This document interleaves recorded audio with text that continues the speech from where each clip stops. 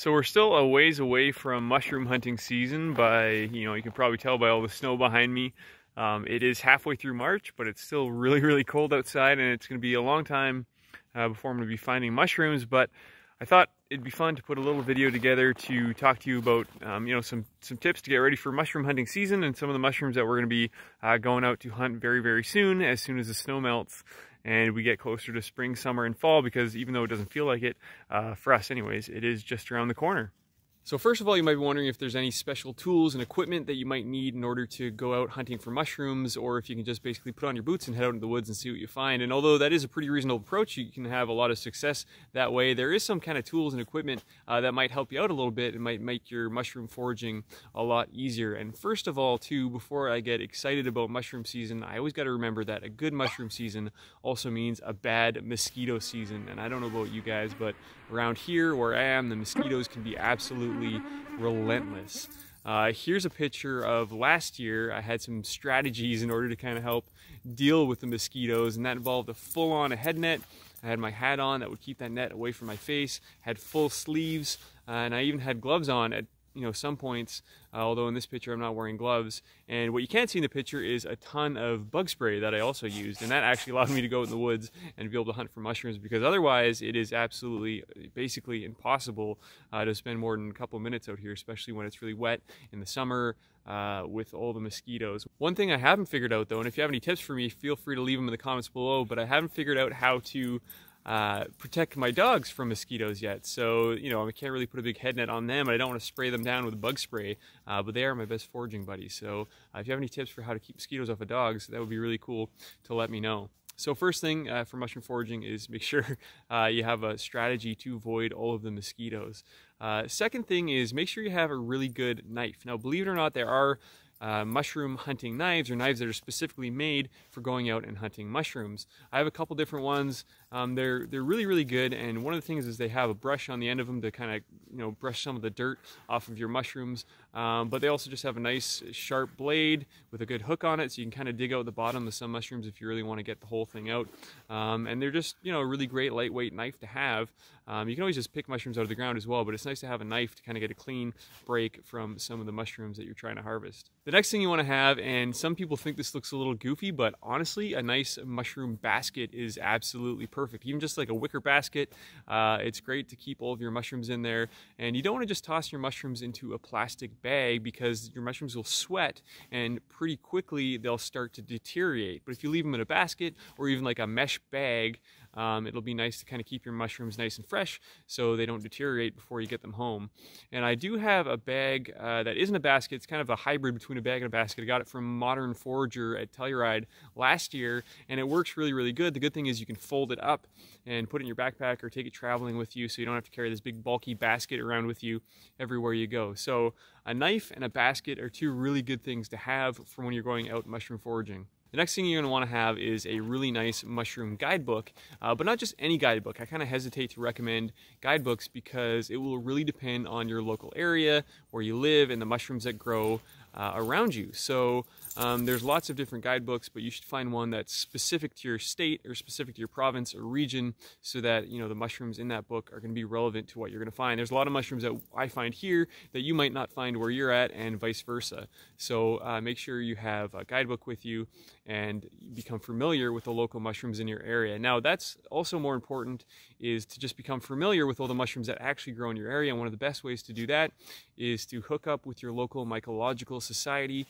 Now is the time to start planning that. Sign up for your local mycological society, see what kind of events that they're having, so that you can go out with them, go out on some of the early forays, meet some people who really know the mushrooms in your area and can really help you identify certain species. And number one, it will save you a lot of time, because they'll show you where to go, they'll show you what to look for, but it will also be a lot safer, and you'll feel a lot more comfortable harvesting and eating some of the mushrooms that you find. Because if you just look at a mushroom in a guidebook and then you go cook it up in your kitchen, you might be a little nervous, and that's fair enough, because some mushrooms can make you really sick. Some mushrooms are actually deadly. So if you go out hunting with your mycological society and a group that really knows what they're doing, you're going to feel a lot more confident, you're going to save a lot of time, and you'll become a much better mushroom identifier. There's a great website from the North American Mycological Association that lists all of the clubs. So you just find out, look for your state, and it will tell you the different clubs in your state and the contact information. So that would be my #1 recommendation, is to make sure that you connect with them and find out what kind of forays are happening.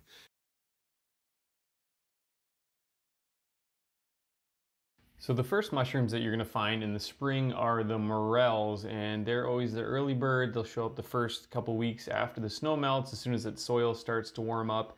And morels are just a really great mushroom for beginners to try to harvest because they're really easy to identify. And they're also really easy to find, especially if you know where to look, which just goes back to showing the importance of hooking up with a mycological society. But I already have a couple different videos on morels, on how to identify them, and on how to distinguish them from some of the lookalikes. So you can definitely go check out those videos if you're interested in learning more about morels.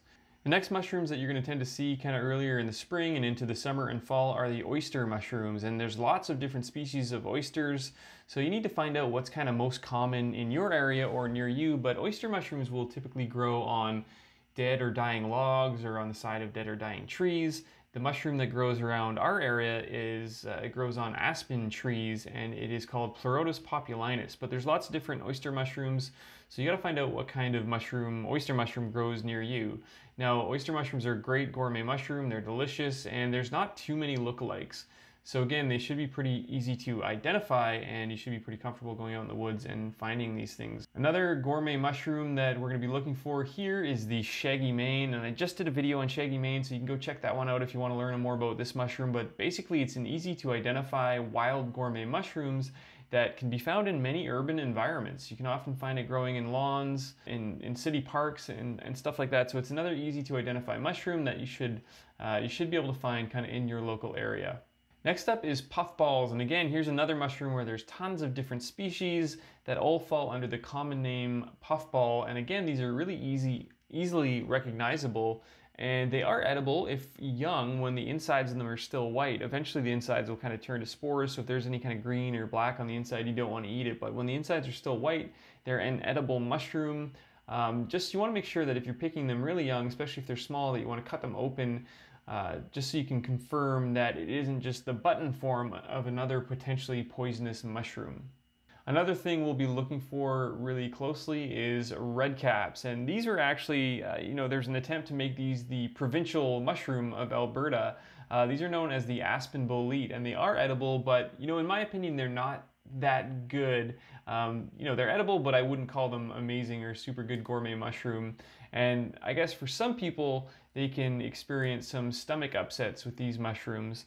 So I know there was a sign at Telluride that said that these mushrooms are edible for many, but diarrhea for some. So you might want to avoid them if you might get stomach upsets. And especially if you can find porcini or Boletus edulis in your area, they're a much better, way more tasty, in my opinion, mushroom that's way more worth looking for. So yeah, a short video, just a couple quick tips on different things that you should bring with you when you go mushroom foraging, and different tips on how to actually find some good mushrooms in your area. So I hope you're getting excited for the summer, the spring, summer, and fall, and I know I certainly am. I can't wait to get out here and start picking some mushrooms. And I'm going to be doing a lot more videos.